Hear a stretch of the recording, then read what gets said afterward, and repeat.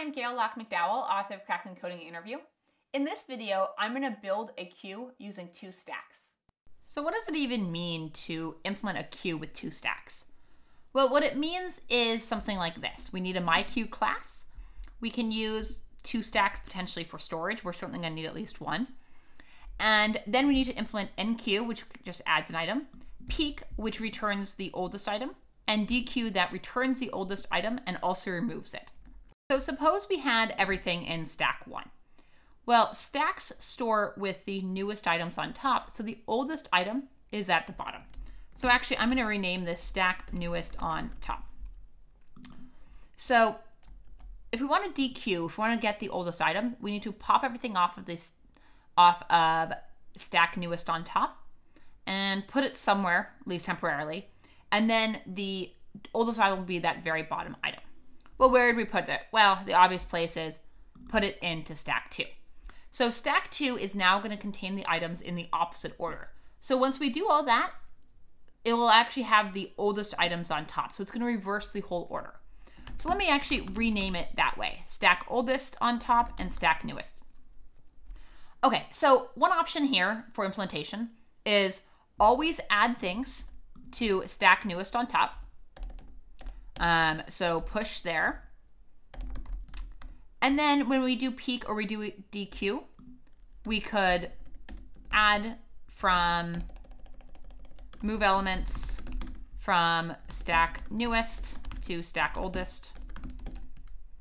And then, return or do stack newest or stack oldest on top.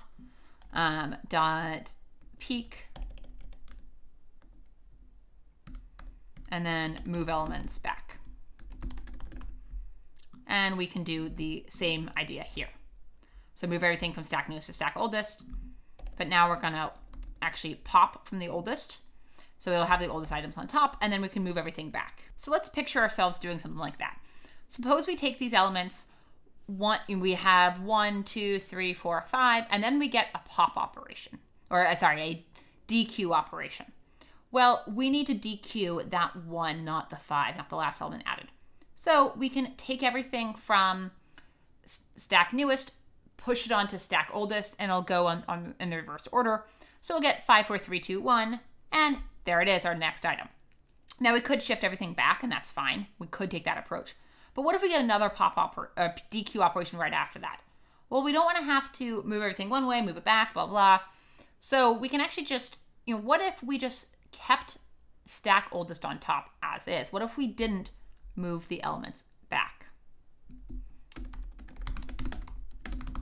So what if we didn't do this?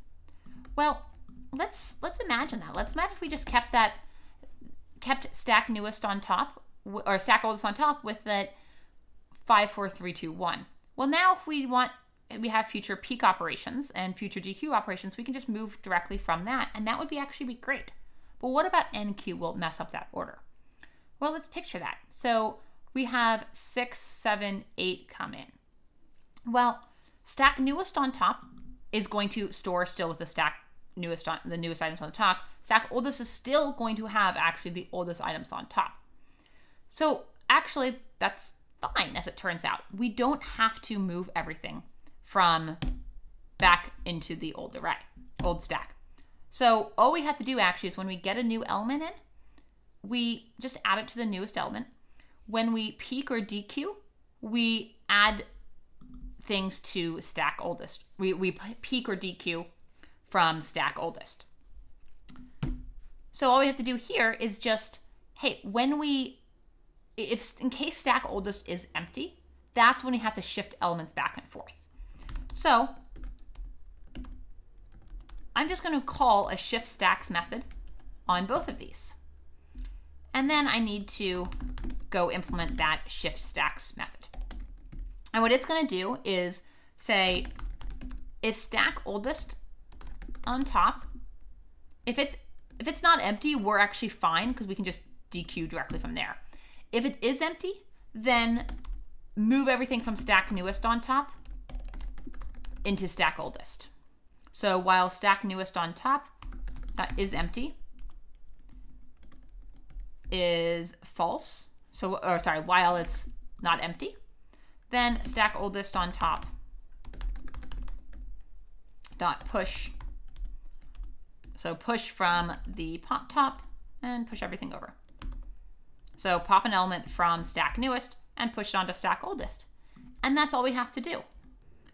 So now let's run this and see how we did. Oop, got 2 little errors. Oh, of course, that should have a return statement there. And we have one other little, oh, just flashing my returns. Try that once more. Perfect, it worked. So, this problem, one thing that you'll notice in a lot of problems is that sometimes problems are a little bit confusing until, not surprisingly, you figure out exactly what they're talking about. So when we get asked, implement a queue with 2 stacks, hey, look, your interviewer should be in the room with you. So ask them, understand exactly what that means. In this case, what it means is we need to have a myQueue class that can use potentially 2 different stacks for storage. And we need to implement dequeue, peek, and enqueue so that they operate the same way that they will in a stack. The difference is the efficiency might be a little bit slower. And one of the kind of tricks in this problem is we actually don't have to move everything back. So stack newest will maintain itself with the newest items on top. The stack oldest will maintain it with the oldest items on top. The only time we shift elements from one to the other is when stack oldest runs out of elements. And that's when we shift everything from stack newest to stack oldest. So the takeaway I want you to have in this problem is, first, like all stack and queue problems, be very, very careful for when things are empty. Are you checking those conditions properly? But also, when you get a problem that's confusing, understand exactly what is it talking about. So with that in mind, keep on practicing and good luck.